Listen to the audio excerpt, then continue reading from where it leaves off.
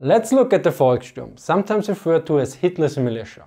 First off, let's clarify the name. It is usually translated with People's Storm. Although since the word Volk has a strong national connotation, it might also be translated with National Storm or even National Assault. Since Sturmangriff means assault and Sturm was sometimes used as a short form for Sturmangriff. Now since we got that out of the way, what is the origin behind the Volkssturm? It was founded in September 1944, so after the destruction of Army Group Center by the Soviets in Operation Barkaton, the Allied landings in Normandy and the unsuccessful assassination attempt against Hitler. All these three happened in summer 1944. As such, the Volkssturm was the last-ditch effort, an act of desperation. Yet it is a bit more complicated than that.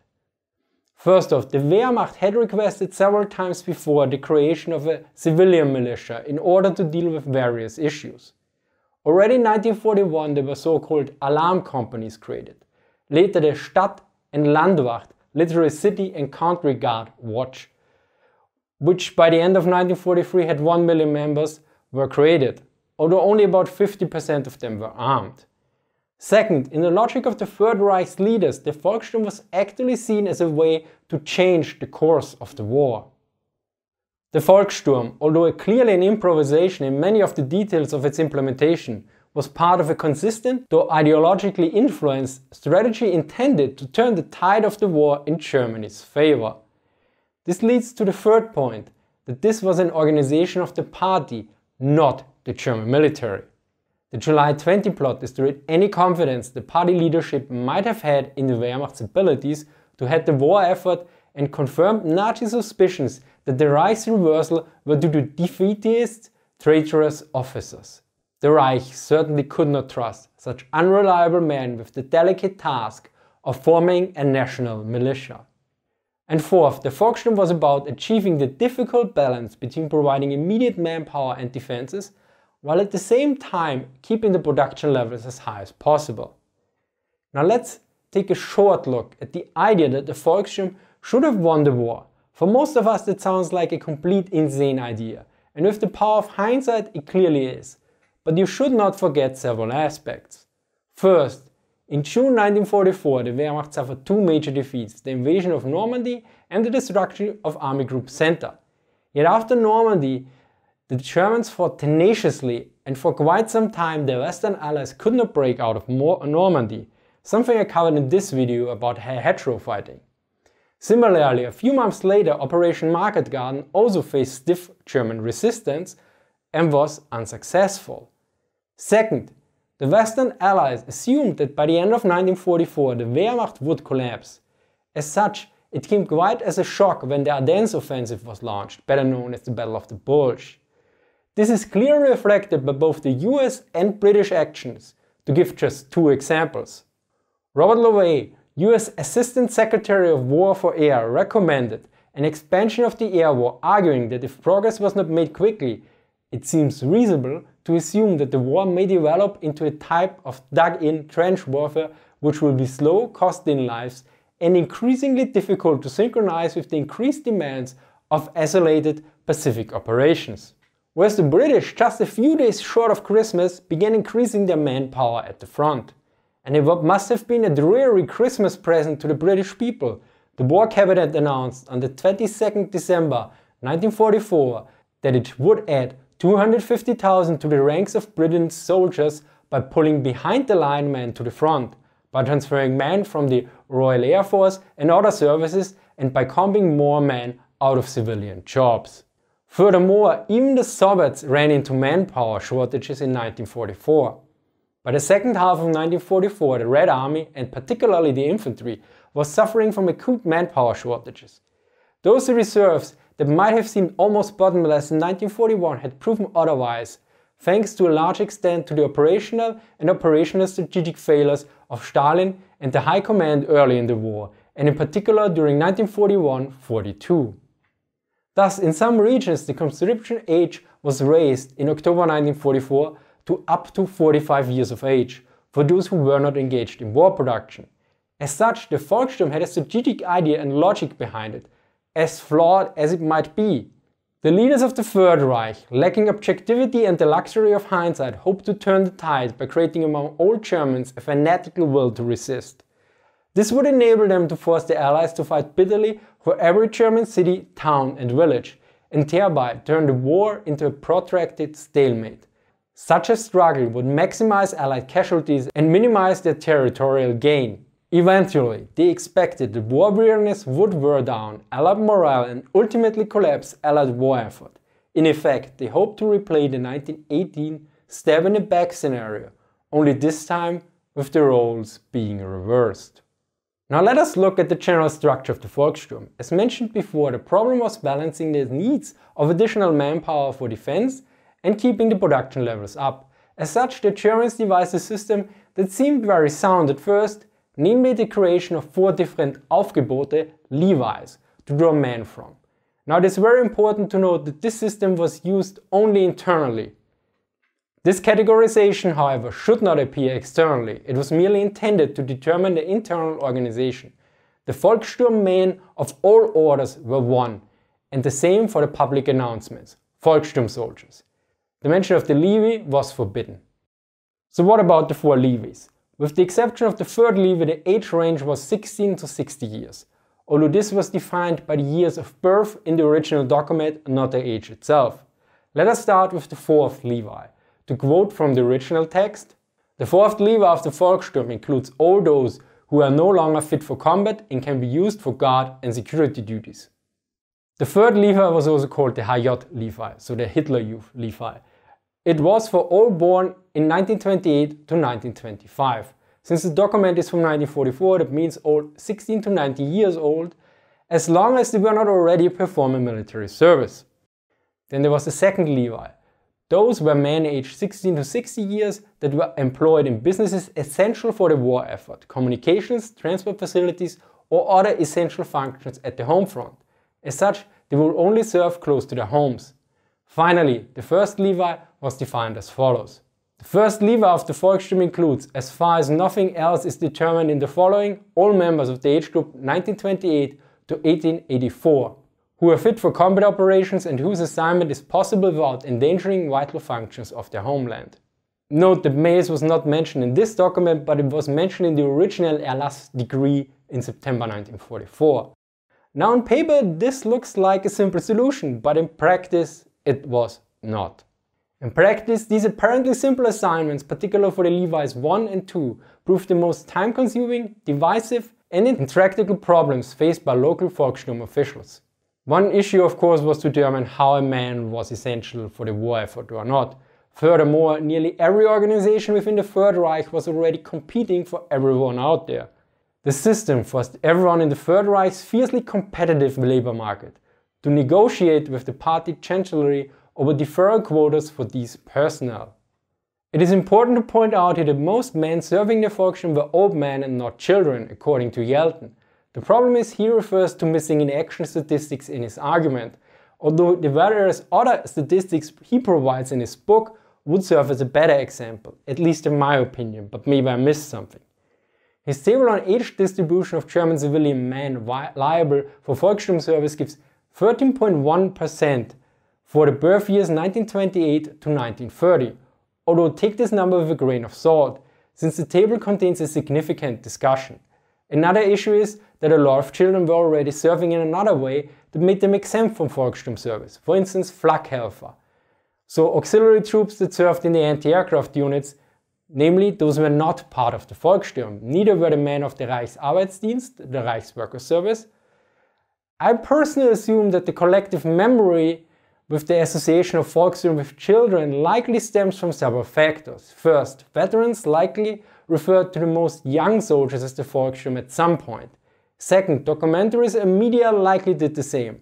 Third, in popular depictions, children are usually used, since everyone pretends to care about them when there's something to gain, yet not when it comes to real action. After all, it is remember the children. Additionally, old men usually don't get as much sympathy points. As such, the sympathy and shock value is also lower with them. Now in terms of organization, the largest unit size for the Volkssturm was the battalion, which should have an authorized strength of around 576 for the 2nd Levi and 649 men for the 1st Levi. Note that these numbers are deducted from the equipment list and total number of men and battalions listed in the documents. The organization of the units was the same as a regular army unit. For instance, the squad consists of 1 squad leader and 9 riflemen. So although they were officially seen as party units, the organization was that of the Wehrmacht, or better, the German army, which was a part of the Wehrmacht. In terms of ranks, the system was very simple. There were only 5 ranks: Volkssturmmann, Volkssturmman, Gruppenführer, Squad Leader, Zugführer, Platoon Leader, Kompanieführer, Company Commander, Bataillonsführer, Battalion Commander. And speaking of public memory, it is also important that depictions of the Volkssturm in the English-speaking world are mostly from those serving on the Western Front. Now the basics, namely the structure, purpose and duties, were mostly the same in the East and the West. Yet despite these similarities, the Volkssturm record against the Soviets is glaringly better, a situation that stemmed from 2 factors. First, Western Volkssturm in general lacked any strong desire to resist the Anglo-American forces. Second, the Wehrmacht on the Western Front took less extensive interest in the Volkssturm and devoted less attention to it than did Eastern commanders. This was of course due to a mixture of desperation by Volkssturmmen themselves and also by the Wehrmacht, which in the East was thus more willing to provide support and integrate the Volkssturm units. Overall, the choices facing an Eastern Volkssturmman were not attractive. If he tried to avoid duty, particularly in fortresses where there were few places to hide, he risked execution for desertion. Surrender meant the uncertain but reportedly brutal fate through either immediate execution or harsh conditions in a POW camp. The third option, reporting for duty and following orders, though unpleasant, at least gave some chance of survival, particularly if regular troops supported his unit. Furthermore, the social competition of Volkssturmmen on the East was likely also a factor, since many of them were farmers, shopkeepers or white-collar workers. Now how many served in the Volkssturm is hard to determine.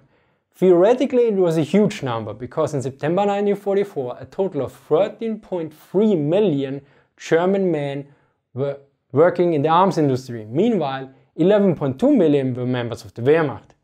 Yet Yelton estimates that the actually employed numbers are quite different, with East Prussian constituting 30% of all Eastern Volkssturm missing in actions and an estimated 200,000 men serving in the East Prussia in January 1945, one can estimate that upwards to 650,000 Volkssturm men saw action on the Eastern Front. For the West the number is likely far lower. Missing in action lists show only 19 battalions, fewer than 12,000 men, served long enough to acquire field postal numbers. And the list names only 590 men from 34 battalions and 246 communities as having ended up as missing in action. Thus it would be surprising if the total number of Volkssturm men committed to combat for an extended period of time in the West exceeded 150,000, although this is little more than a guess. Of course, this is also related to the dire equipment situation, which we will discuss next. In terms of weapons and equipment, the situation was bad. Although in fall 1944 the monthly requirements for the Wehrmacht was 300,000 rifles, the arms industry was only able to produce 200,000 pieces of the 98 carbine. Nevertheless, some serious effort went into equipping the Volkssturm. For instance, Hitler personally allocated 13,000 rifles, 1,000 machine guns and 680 mortars. Quite often the Volkssturm was equipped with capture weapons, for instance Italian rifles. There were other initiatives as well. The most ambitious of these programs involved the so-called People's Rifles, Volksgewehre, simplified versions of standard firearms that could in theory be produced in approximately 1/4 the time in the smallest locksmith's shop, or with voluntary factory overtime. Other measures were converting old Luftwaffe machine guns for infantry service, which were originally designed as defensive weapons in aircraft. When it came to uniforms, those were often various party uniforms that were dyed with Wehrmacht colors. In this way, dyeing with color M44, it was possible to equip almost all battalions called for the Wehrmacht deployment with uniforms, or by those of the party, the SR, SS and the National Socialist Motor Corps. Next is training, or better the lack thereof. As we can imagine, there were many issues here. First, there was no consensus originally on what the focus should be. Should it be on marksmanship, so anti-infantry training, or should it be focused on anti-tank training? Second, there was another problem, for instance with the 1st Levi, that was used only in local defense since it was active in essential industries and thus The training time was severely limited as a result of long working hours, which in the armament industry were up to 78 hours a week. Only Sundays were available for practical weapons and combat training. The training duty on Sundays was not to exceed 6 hours, including the march to and from home. Third, then there was of course a lack of training personnel, equipment and regulations. There were of course exceptions like the leaflet "What everybody needs to know about the Panzerfaust." One author notes that the army regulations had to be adapted specifically for the Volkssturm, and it was not allowed to provide the various subordinate leaders with these regulations in written form. Additionally, the Ministry of Propaganda provided 7 training movies like Panzerfaust, Snipers, Close Combat School, Orientation Without Map and Compass, and probably the most inspiring title, Entrenching During Combat, Eingraben im Gefecht. Unsurprisingly, in spite of every effort, however, the Volkssturm generally failed to meet its training objectives. One problem was the sheer enormity of the task. And since it's almost Christmas, let us wander off a bit into wishful thinking, and as such, here are some essential parts from the Ausbildungsbefehl, the training order from October 1944 for the Volkssturm. Number 5. The training on the rifle shall achieve complete mastery of the weapon and accurate fire up to 150 meters.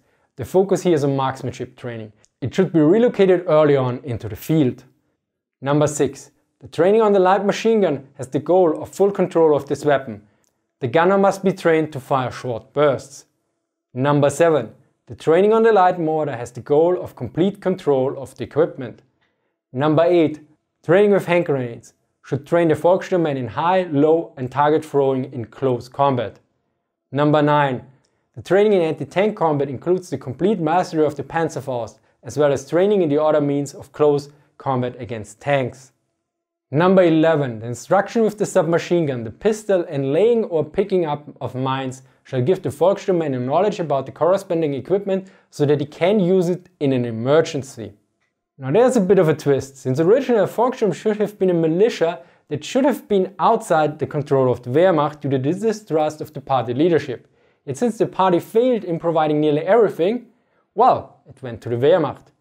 This assistance carried an unanticipated cost. However, for although the Wehrmacht never posed a threat to the NSDAP's political control, it did come to dominate the Volkssturm military issues. To conclude, the Volkssturm is far more interesting than it seems at first glance. Of particular interest is the fact that Hitler and the party throughout the war opposed the creation of a militia that the army requested several times. This is not without irony if you consider that once the Volkssturm was created in 1944, the missions assigned to it were extensive, while the material support and training capacities were extremely limited. Combined with the fact that it was a party organization, yet in the end the army had to do most of the work.